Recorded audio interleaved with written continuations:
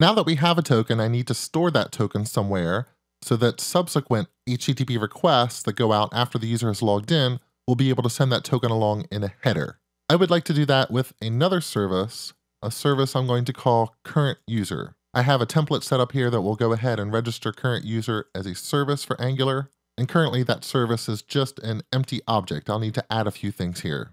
Now, one thing I would like to add is some sort of member to this service that will hold the state of my user.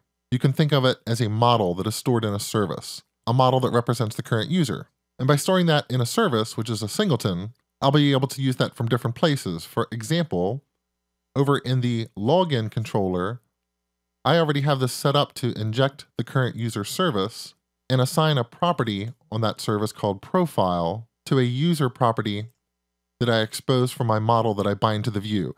That allows me to do things inside of a view, like check to see if the user is logged in. So this means my current user will at least need a profile member. And I think what I can do is have that member point to an object that I'll define in my service, and I'll give it the name profile here also. Profile can be an object that starts off with a username property. We're not going to know the name of the user when they first come to the application, so we'll initialize that as empty. This can also be where we store the token for that user. We'll also start that off as empty. And maybe I'll give it a simple property here, get logged in, so that I can have an easy expression from the view like user.loggedin, which returns true or false.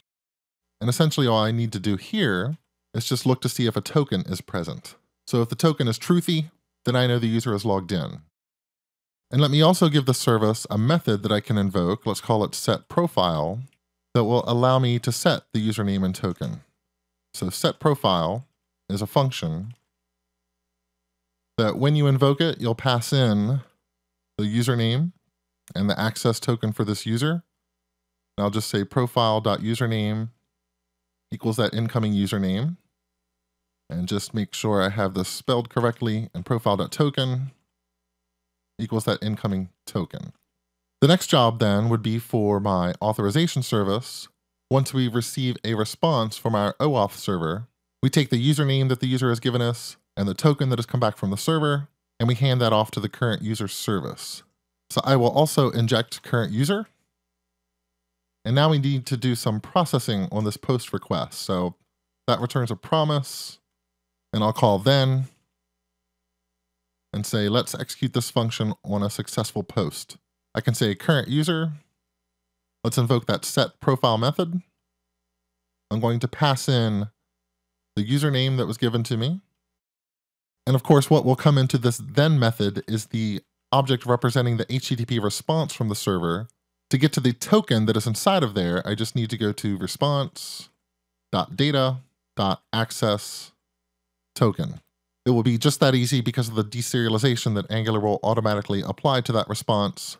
And then I could return some arbitrary value here. Let's just return username. But in very few scenarios will the caller actually need a return value from the promise, because most of the work will be taken care of by this OAuth service and the current user service. We'll grab the token and we'll store it. The caller just wants to know if this was all successful or not. And one way I could start to see if this was successful or not is let me just refresh the application and try to log in one more time. And what I'm hoping to see is that the login form will disappear and it's replaced with hello S. Allen. Now I'm pretty sure that I have correctly stored the token somewhere where I can access it. Now I just need to make sure that that token goes out so that when I try to view the secret recipe, I actually get some data back. We'll do that next.